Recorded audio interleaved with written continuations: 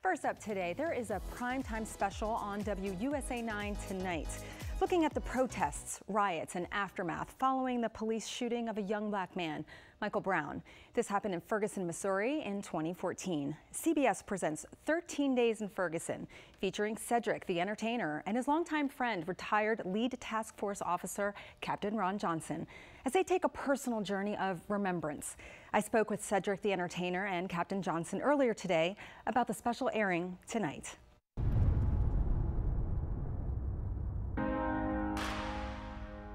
Police are confirming a male subject was shot and killed by police. He put his hands in the air and he started to get down, but the officer fired several more shots. Several thousand people have gathered here behind Captain Ron Johnson, the man who is in charge of trying to keep security. We lost a young man, Michael Brown, in heartbreaking and tragic circumstances. He was 18 years old. My name is Cedric the Entertainer. Ron Johnson and I both grew up near Ferguson, and we've been friends for decades. That's why Mike Brown's death and what followed hurt so deeply. Please, Cedric, if you would take us back to this emotional journey that you two have taken together. You know, we had to reflect on this.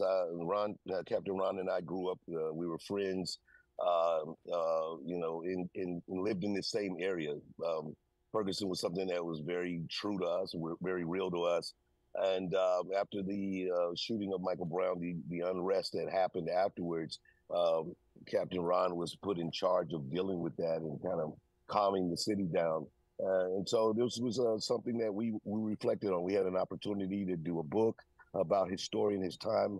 And then so we wanted to reflect on his time in this 10-year anniversary about what he had to do to deal with, and something that was very intimate and true to us, the killing of this young man. Absolutely, and so we can learn some lessons and also never forget. And Captain Johnson, I know you were called upon to take lead during that time, and you know it's never easy, such an honor, but never easy, especially when all eyes in the nation are watching. So can you just tell us how you were able to step into that? Well, I think I stepped in it from a personal standpoint because I had personal interest in that community. That's where I grew up. In those early days, I began to see friends and acquaintances that I had in St. Louis, and so it was important. It was important that as a leader that I stood up and helped our community come to a peaceful point. We didn't solve it during those 13 days, but we did come to a point of peace where we could try to move on and get better. And I think a lot of that was thanks to your leadership and your compassion during that time. And, you know, again, here we are 10 years later. Cedric, what lessons have we learned and what progress have we made? I mean, you know, it's kind of unfortunate overall in this country that it doesn't feel like we've moved the meter much. I mean, it was so many of these incidents similar to Michael Brown afterwards. So, you know, in our country, had to deal with so much of the same storytelling.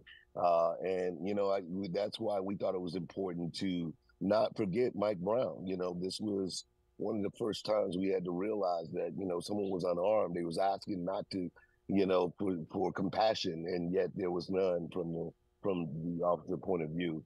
And so this is the way the community felt about it. And so we just want to make sure that, you know, we want to tell that story from the people of St. Louis, Ferguson, and how relevant it was to us and still is, and how we feel like we can do better as a country. Absolutely. And Captain Johnson, I know you had the opportunity to sit down with the victim's father. How was that discussion? You know, for me, it was a time to really express how I felt. I always tell people, looking back, the one mistake that I wish I could change was that on day one of my leadership that I would have told Mr. Brown and Mrs. McSpadden, Michael Brown Jr.'s parents, that I was sorry for the loss of their son.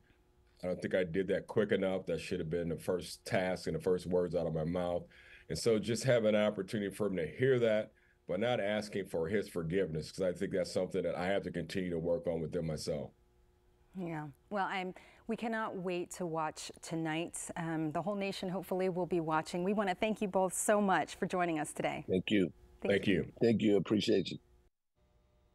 You can watch 13 Days in Ferguson right here on WUSA 9 tonight at 10 p.m.